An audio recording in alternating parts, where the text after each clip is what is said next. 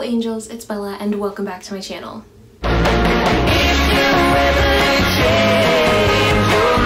So today I'm going to be showing you guys a makeup look that I thought of, and it is inspired by 17th century women. So I went to the Huntington Gardens in Pasadena last week and I saw beautiful paintings and just gorgeous artifacts and stuff like that from the 1600s and forward, and it was just really cool to see. And there were a bunch of paintings of girls and women, and I noticed their makeup was so similar to today's makeup while still being a little bit different. So I wanted to try and recreate some of their makeup in my face today.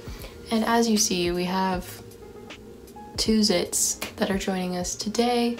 I don't know what their deal is, but ignore them and no need to comment. Trust me, I know they're there. So yeah, let's get started. We're gonna start with a little bit of concealer. So in the photo, I noticed that their eye bags aren't super concealed. They're definitely, like, you can see some eye bags. I mean, not as bad as mine, but I'm also sick right now if you can't tell from my voice. So I'm going to use a really lightweight concealer, my favorite, the Glossier Stretch Concealer, and mine is in medium. I still have the old packaging one. So I'm just gonna take some of that and do it lightly underneath my eye.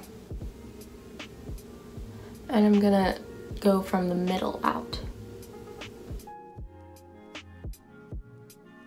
So do you see how the inner corner of my eye isn't as covered as usual? That's kind of what I gathered from the paintings of what they were doing. You can do a lightweight foundation if you want for this look. I just don't own foundation, so I'm not gonna. You can also spot conceal if you feel the need to, but I don't really spot conceal ever. I just feel like covering my pimples clogs the pore even more, so I'm just not gonna. And then to finish blending, I'm just gonna take a beauty blender or my Real Techniques sponge and just pat it. And their skin, I was trying to look for whether it was matte or dewy, and I feel like it was matte in some areas but dewy in others. So if you have an oilier skin type or you just enjoy setting your makeup, then I think you could totally set it if you really wanted to. So for brows, I noticed that their brows were really soft and light and the same color as their hair. And in the photo, those girls are like blonde and light brown and caramel colored, so their brows are pretty light like that.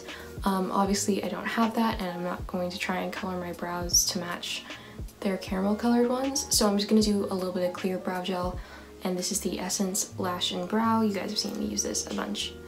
And usually I would make my brows really feathery, but for this look I'm just going to kind of make them a little more pulled back like that.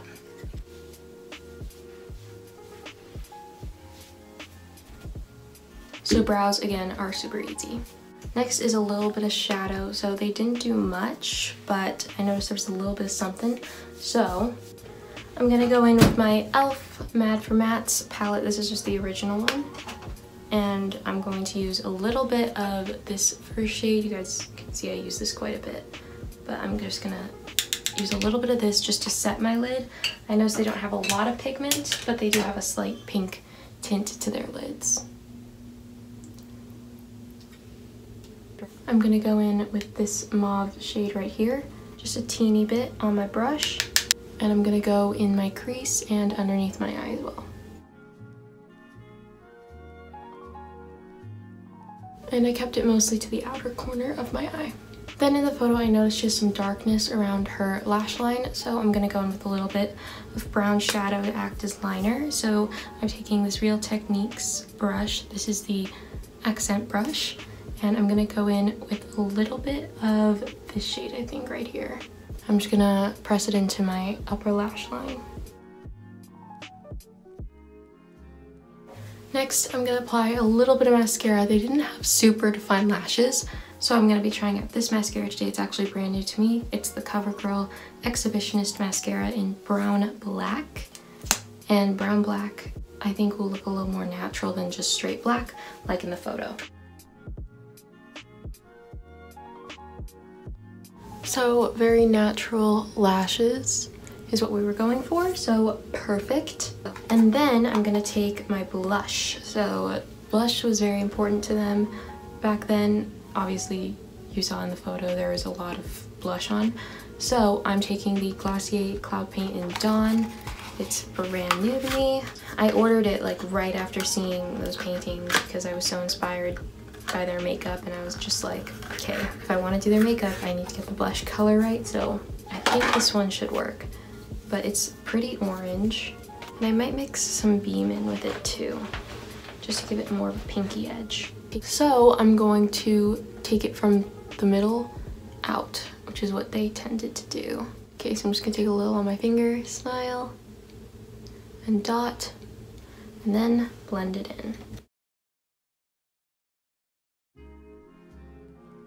Once I've got my Dawn laid down, I'm gonna take a little bit of Beam, which is a peachier color. I'm gonna blend it on top just to kind of seamlessly smooth over with pink.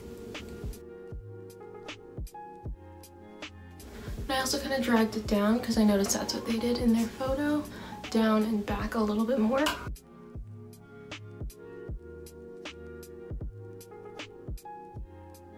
My fingers look like Cheeto fingers. Okay, so for lips, I already have just some lip balm on that I've just been wearing all morning. And I'm gonna take a little bit of this Dawn Cloud Paint, dab it on my finger, and dot it on my lips. And that's the final look. Okay, thank you guys so much for watching this video. If you liked it, make sure you give it a big thumbs up and comment down below other beauty looks I should try, or like send me pictures that you're inspired by that I could try and recreate just a little bit. Subscribe down below for more videos. Follow me on all my socials that will be linked down below, and I'll see you guys next week. Bye!